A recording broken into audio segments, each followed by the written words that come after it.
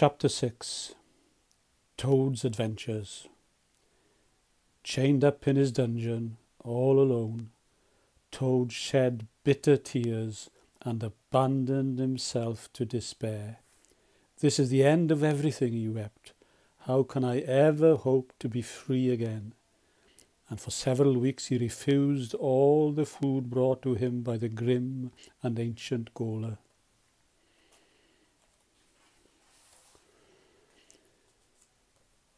But the gaoler had a daughter, a good-hearted girl, who helped her father sometimes in the prison. She was very fond of animals, and she said to her father one day, "I can't bear to see poor Toad so unhappy and getting so thin. Let me look after him," she pleaded. "Do what you like," said the gaoler. So that very day the gaoler's daughter went to see Toad, to talk to him and to tempt him with food. At first he would not be comforted, but when she brought him tea and very thick, hot, buttered toast, he started eating again. And they had many interesting talks together.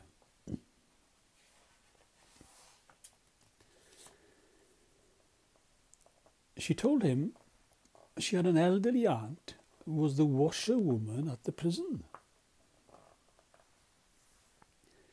She suggested that if Toad gave this lady a little money, she might be willing to let him have one of her dresses and an old bonnet so that he could escape from the castle.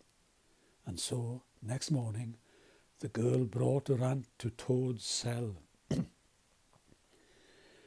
Shaking with laughter, the gaoler's daughter helped Toad to dress up in the cotton print gown, arranged the shawl and tied on the washerwoman's bonnet, all of which her aunt had brought in a bundle of washing. Then the pair of them tied the old lady up to make it look as though the daring Toad had overpowered her to steal the clothes.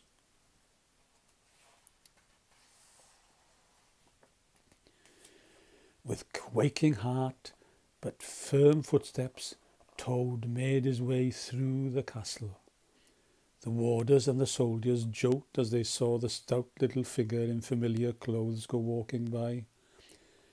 Every door and every gate was opened for him. Even so, it seemed hours before he crossed the last courtyard, and then he was walking across the drawbridge, free. Dizzy with the success of his daring exploit, Toad made his way to the railway station. He went to the booking office to buy a ticket, and found to his horror that he had left all his money and belongings behind in the prison. He pleaded with the booking clerk, but he was pushed out of the way.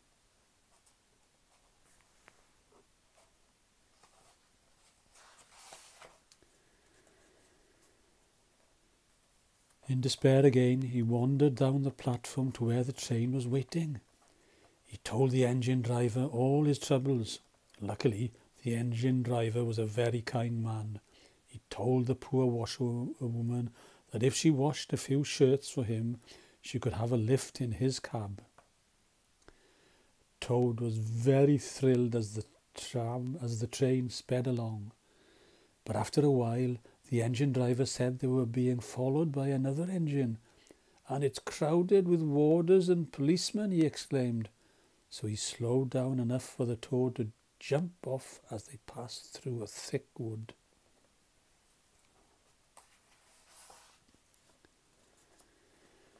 He rolled down an embankment and scrambled into the wood. He watched his train get up speed again and disappear.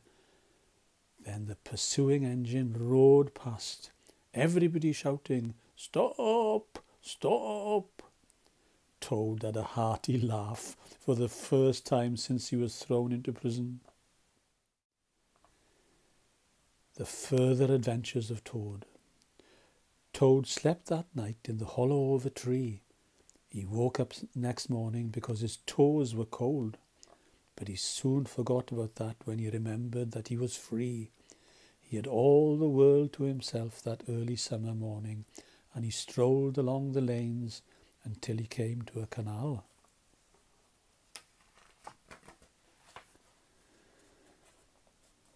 Round a bend in the canal came plodding a large horse towing a barge. Steering the barge was a large, stout woman.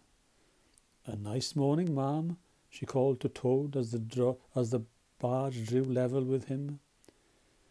Toad replied politely and said that he was a poor washerwoman trying to get back to her home near Toad Hall. "Toad Hall?" answered the barge woman. "Why, I'm going that way." Toad's luck again, thought Toad as he stepped lightly on board the barge. "I always come out on top." But there was a surprise in store for Toad this time. "You can get on with my washing for me," said the barge woman.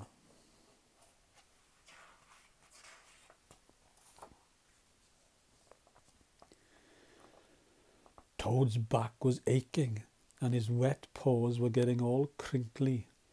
The barge woman suddenly laughed. "Why, you can't wash at all," she said, and looked at him closely. "Well, I never! A horrid, nasty Toad, and in my clean barge," and she threw Toad over the side. Toad hit the water with a splash and a splutter, but he managed to swim to the steep bank and climb up. He was very cross and looking for revenge. Then he saw the horse which was towing the barge. He ran after it, unfastened the tow rope, jumped up on the horse's back and went off at a gallop.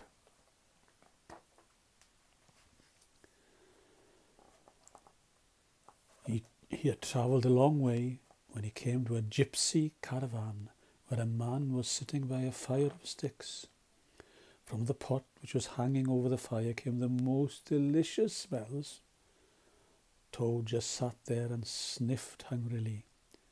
"Want to sell that horse of yours?" asked the gypsy. "Sell this beautiful horse?" exclaimed Toad. "Oh no, it's out of the question."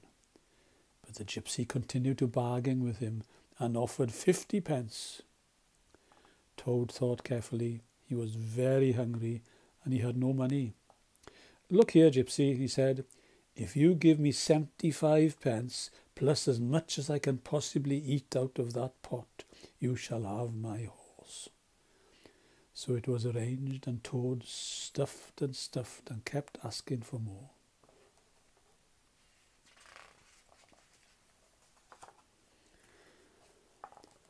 After he had finished eating, Toad set off for the road once more, very pleased with himself. He saw a car approaching and stood in the middle of the road to stop it. But oh dear, as it slowed down, he recognized it as the car he had stolen. Poor Toad collapsed in despair in the road. Toad thought that the people in the car would send for the police, but no, all they saw was a poor old washerwoman lying in the road, and they decided to take her to the nearest village. So they lifted Toad into the car, and as they moved off, his courage began to revive. And when they had gone a little way, he asked if he could drive the car.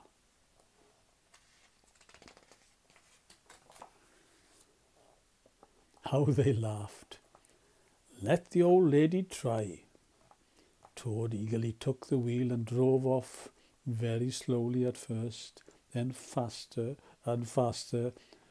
And when he started boasting what a clever Toad he was, they realized their mistake and tried to grab him. The car went through a hedge and they all landed in a muddy pool. Chapter 8. Like summer tempest came his tears. Toad ran off as fast as he could go, chased by the men from the car. He was looking back over his shoulder when splash, he ran straight into the river. Breathless and spluttering, he floated along a little way with the stream, and presently he saw a big dark hole in the river bank. It was Rat's house, and Rat was there to rescue him.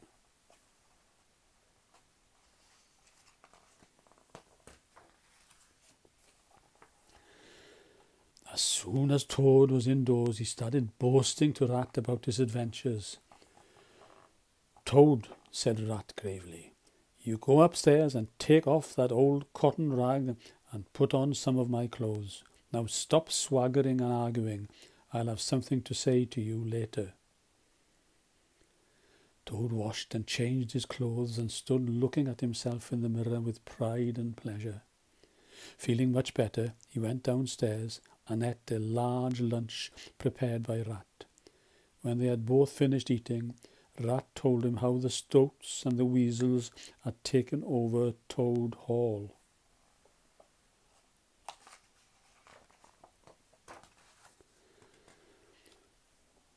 "I'll jolly well see about that," said Toad, grabbing a stick and marching rapidly down the road to Toad Hall. But when he got to the front gate, a yellow ferret with a gun suddenly popped out and fired at Toad. Bang! And a bullet whistled over his head. But Toad was not going to give in. He went back to Rat's house. He got out the boat and he rowed up the river towards Toad Hall. All seemed peaceful and quiet until, crash, a great stone thrown from the bridge smashed through the bottom of the boat and it sank.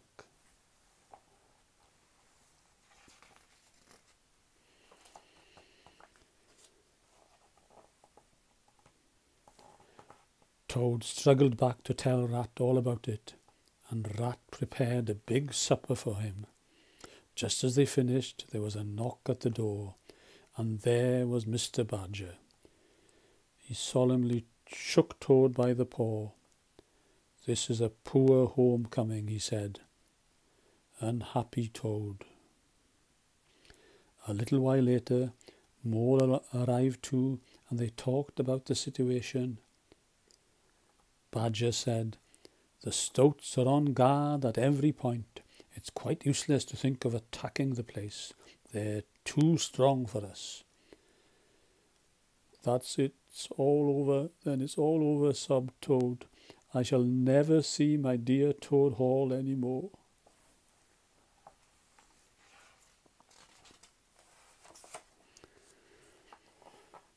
"Cheer up, Toady," cried Badger encouragingly.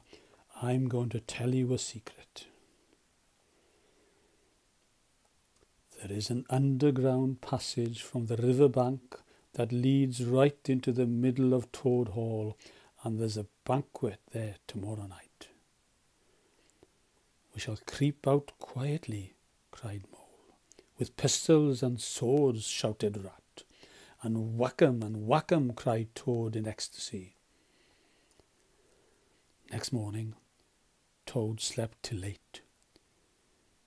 When he did come down to breakfast, he found that Rat was collecting swords and pistols.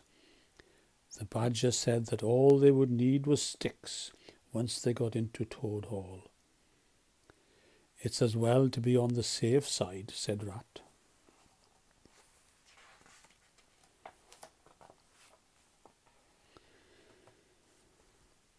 Then Mole came in. He told them that he had been up to Toad Hall, dressed in the old washerwoman's dress. He had spoken to the guards and told them that all the animals were going to attack Toad Hall from the outside. "Oh, you silly ass, Mole," cried Toad. "You've been and spoilt everything." But Badger could see the sense in what Mole had done. "Good, Mole," he said approvingly. This made Toad a bit jealous, especially because he could not make out what it was that Mole had done that was so clever. So Mole took him outside and made Toad tell him about all his adventures from beginning to end.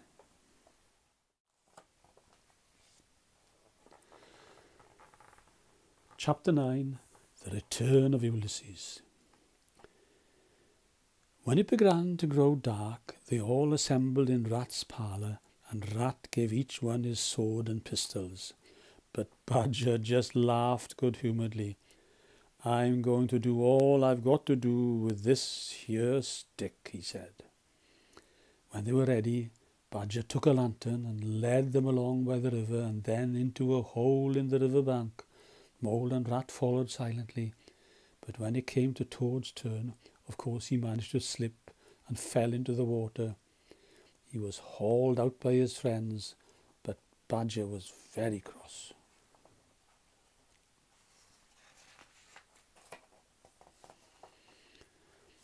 A little while later, they were creeping along the secret passage, which was dark and cold and damp. Toad was hurrying to keep up with the others when he bumped into Rat, who bumped into Mole, who fell over. Badger thought they were being attacked from behind, and he very nearly shot Toad with his pistol. After that, Rat kept a firm grip on Toad's shoulder to keep him out of trouble. And so they groped and shuffled along the secret passage until they came to a trapdoor. Badger said, "Now, boys, all together." They found themselves in the pantry with only a door between them and the banqueting hall. They could hear the weasels cheering and singing. Badger cried, "Follow me," and he flung the door wide open.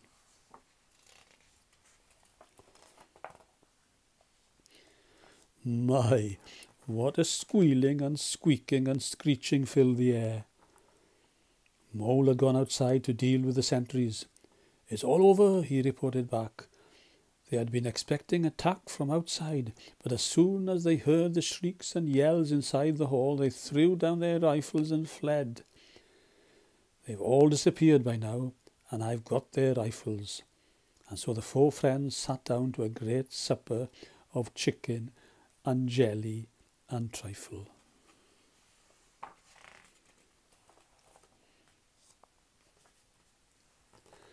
After all this excitement, the 4 animals continued to be friends. They would often take a stroll together in the wild wood, and it was pleasing to see how the mother weasels would bring out their young ones and point them out. "There goes the great Mr. Toad, and the gallant water rat, and the famous Mr. Mole," they would say. And when their children were naughty, they would tell them that the terrible grey badger would come and get them if they didn't behave themselves, which was a little unfair on Badger because he was rather fond of children, but it never failed.